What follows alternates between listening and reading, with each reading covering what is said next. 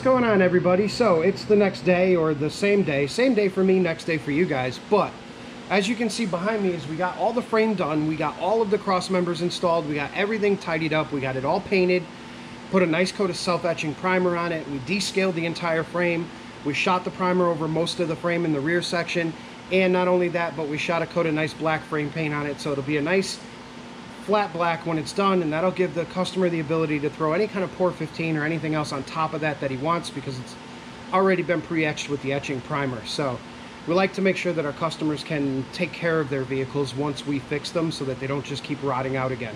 But in this episode, episode 3, we're going to concentrate on the bed. Now we have 4 broken bolts in the bed.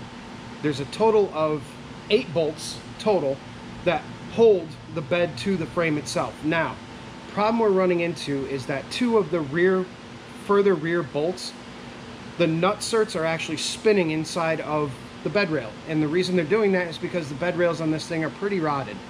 However, we do have 6 really good bolts. We have 2 that are stuck that I know I can get out.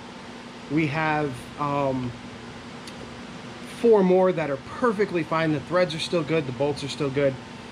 So I think what we're going to do is we're going to concentrate on at least getting those 6 bolts in, because this truck is not used for any kind of heavy hauling. So missing 2 bolts, not a bad thing. And even if we tried to weld to that bed rail is so rotted that those bolts would be doing nothing anyways. So we're just going to concentrate on the 6 bolts. We'll have the 4 most forward bolts and 2 in the very rear, and I think we'll be totally fine with that. So let's get over there to the bed and I'll show you what's going on with it. Alright guys, so as you can see, we're facing the rear of the bed. This is where the tailgate goes. You've got 1 bolt here that is perfectly fine. There's very little rust, if any. It's just all surface rust right there. That's a good bolt. Then we have 1 on the other side, same thing. Very good bolt. Then we move to this section here. Now you can see that this is rotted pretty bad to the point where I can just break metal off of it. That bolt and nut cert are actually spinning inside of this bed rail. So I think it's going to be very highly unlikely that we're going to be able to get these out of here. And if we did get them out of here, it's rotted to the point where I don't think that even putting a bolt in there is going to do any real good. Now, these are the sections right here. These rails, although they look gnarly, are a lot better off than the ones back there. We got a broken bolt here that I know I can weld to. We'll heat it up, we'll crack it loose, and we'll get it out. Same thing with the other side. We'll heat that one up, we'll crack it up, we'll crack it loose, and we'll get it out. And then we have a perfectly good one here in the front and another perfectly good one over on the other side. So what we're going to do is we are actually going to probably try to weld something to those broken bolts. Now, normally what happens is you can build up weld and then grab those bolts with a pair of vice grips or something, and that pair of vice grips will actually allow you to spin that bolt out. Now, when we spin that bolt out, those threads should be okay, and we can put 2 new bolts in it. So we'll have a total of 6 bolts holding this bed on, which I think is going to be more than enough. So let's get into, I'm going to go weld that right now, try to get those 2 broken bolts out. I'll bring you guys back and let you know if I'm successful. All right, guys, so we had to improvise. These are as bad as the ones in the back, you can see. So the nut certs were spinning inside. I tried to weld a nut onto the stud to get it out. I heated it up, the whole 9, nothing's coming out. So what we ended up doing is taking some old 1/2-inch bolts and welding them to the actual bed itself. And instead of bolts, we now have studs. And then you guys will probably say, well, it's not going to sit flush. Well, yes, it is, because we actually widened out these holes right here just enough to where that whole thing will slip right through. And then we can put a washer underneath with a nut, and we're good. And it'll act like a stud, which is awesome. Well, that sounded kind of funny. It'll act like a stud. But these will actually help us locate the bed when we go to put it back on. So we'll get the bed back on, we'll bolt these up. And what I'm going to do is I'm going to bring you guys back once the bed is on the truck. So I'll probably time-lapse that just so you can see the bed getting lowered down onto the truck. I gotta put the fuel tank in first and do all that stuff, so yeah, we're gonna do that.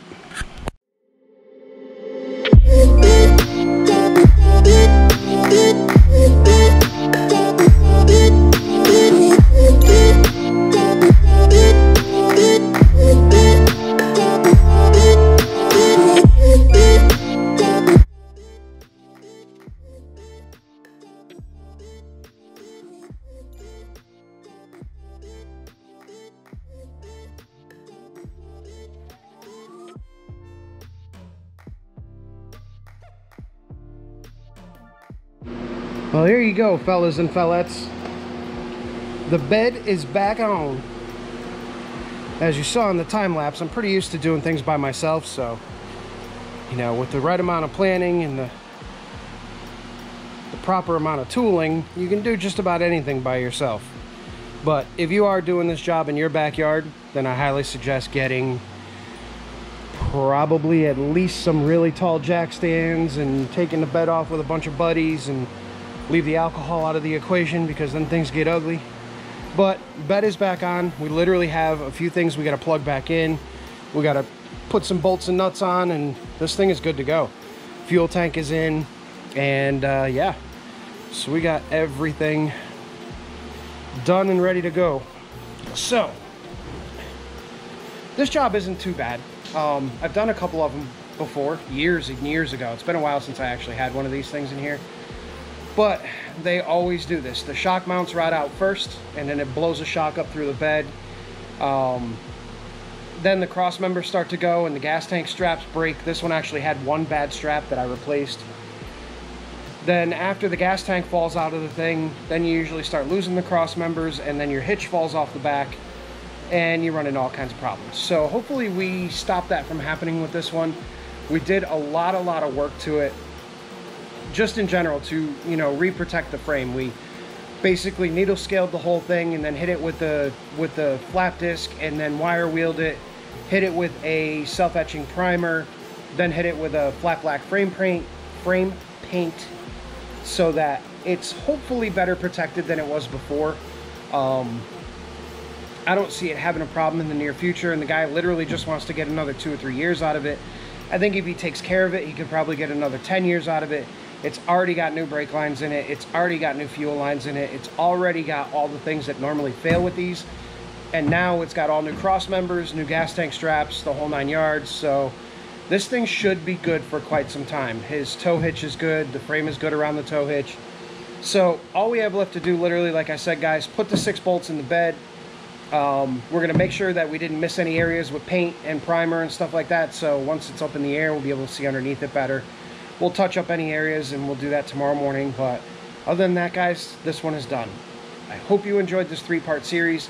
This is part 3, the end, and I don't know if it's going to be very long or whatever. It was a pretty quick process. So hope you guys enjoyed it. We got another Jeep coming in, and probably not going to film that one, because that one is we're getting the parts on Tuesday, and it's got to be done by Friday, so we have to hustle on that one, so I won't have time to film it. But hope you guys enjoyed this one. Hit that like button, hit that subscribe button if you like what I do, and we'll see y'all in the next one. So have a good night, everybody.